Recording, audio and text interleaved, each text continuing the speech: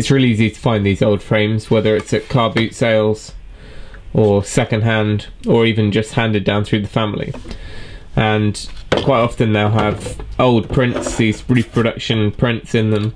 They might have been old mirrors, or they might have been broken. However, they're great frames, and it's really nice to be able to reuse them if we can. You can pick these up for 50p, £1, and they're nice solid frames, and it'd be really good to reuse and repurpose some of these. These two are slightly larger. These are solid oak Victorian frames, and once these are finished, they'll give a really nice traditional look to any print or photo. So this is a typical sort of thing you might find at a second-hand sale or car boot, and it's a nice solid frame, gilt frame, and we've got a reproduction print in here. So first things first is to remove the tape. I've done that already, but there's normally old brown tape on the back here, so just run your knife around and rip that off. Next, you want to remove any of the pins. Now sometimes there'll be the normal tacks. In this case, someone's used staples, so we'll pull those out first.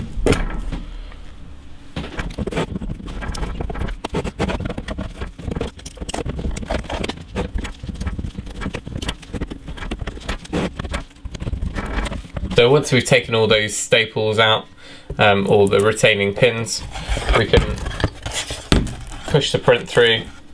If there's glass, you need to be nice and careful.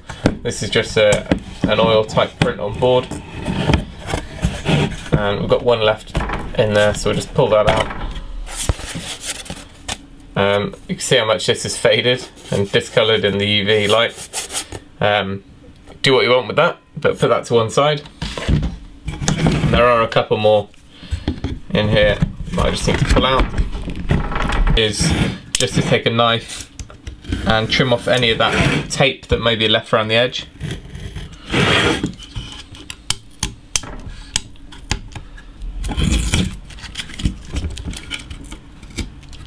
want to run your finger around lightly to see if there's any of the metal pins left in there, because we don't want to scratch any of the glass or mirror when we put that in. So the next thing you want to do is measure this rebate on the back, and this is where your print or glass will sit in. So you're measuring from the furthest edge, not the inside edge. So you measure that across, and that is the size you need to cut your glass and your backboard, and also the outside edge of your mount if you're using one. So here's another frame that we're taking apart. This one didn't have a print in it, but it's still got some of these nails, the original panel pins that would have been holding in the glass, and also the old cord on the back.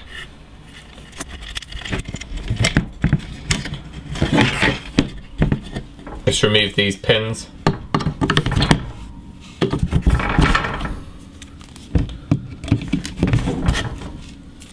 So that frame's also ready for the glass and the new mounted print. So this frame is for a client of ours. They have a country restaurant and use a lot of these old frames, so we're going to frame a few of our photos from a recent shoot and get them dropped off over there to hang with the others. So we've got our print now. We just need to cut this to size, ready for our mount. Get your print mounted if you're using a mount. You then want to get the glass ready.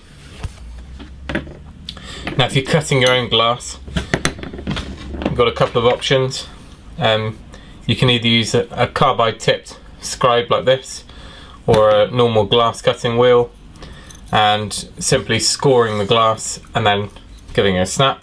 There's lots of other videos on that, so I'm not going to go into that at the moment. And I use kitchen towel just because it doesn't create the fluff or the dust like a normal tissue would. Just give a light spray. This is just some glass cleaner, some mild glass cleaner. And what we're going to do is just wipe over, just to make sure there's no fingerprints. So this is the inside of the glass. And just fold over just to make sure there's no moisture left on the glass at all. And again, just hold it up to the light and just to double check that. So we're now putting that clean side of the glass down onto our piece of work. And at this point, it's best to just hold it up and just go around now and just check nice and carefully if we've trapped anything between the glass. A little wipe over. We've then got a piece of backing board which is cut the same size as the glass, same size as the mount. So we've got the glass, the mount which has the print in it, and the board on the back. Once your glass and print's in, have a really good check over just to make sure there's nothing sandwiched between the glass and the mount, and then flip it over so you've got the back facing up. Now the rebate of this frame is not that deep, so we've only got literally about 1 mil to get the fasteners in. That should be okay if we're using the tack gun. This is a little tab gun, very similar to how a staple gun would work, but it shoots in the little flexible tabs that go on the back. If you're using something slightly heavier duty, such as a large mirror, you can get the rigid tabs, but these are perfect for these small type of frames. So because we've only got that 1 mil reveal, I'm just going to have to angle down slightly just so we can get the tab under the surface of the wood.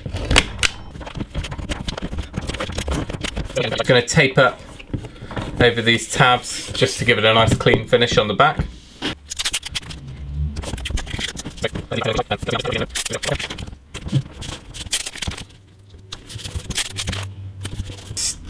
Light, very, very lightly score and tear the tape on each of these corners. Now these are very small lightweight frames, so I'm just going to use these little simple eyelets. Otherwise I tend to use these little brass ones which pivot slightly and just allow you to put a slightly bigger screw in there.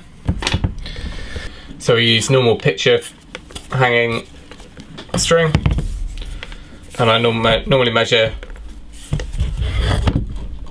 about 2 a little bit, just so we've got some excess to work with.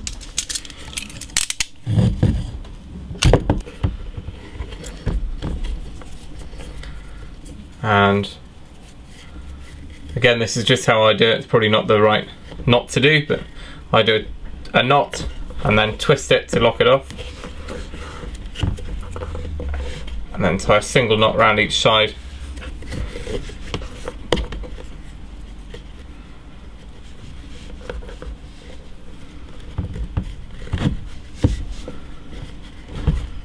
To hold them together as 2, and then one last simple knot to finish them off.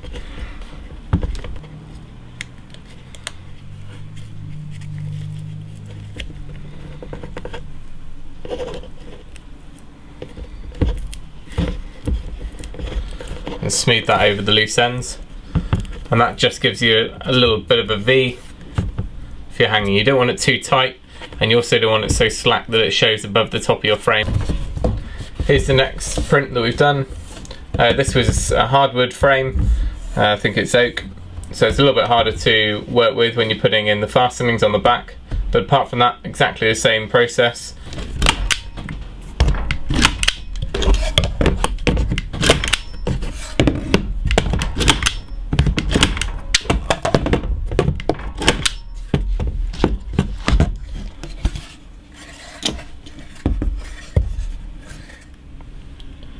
So here we are, all packaged up, ready to go back to the restaurant.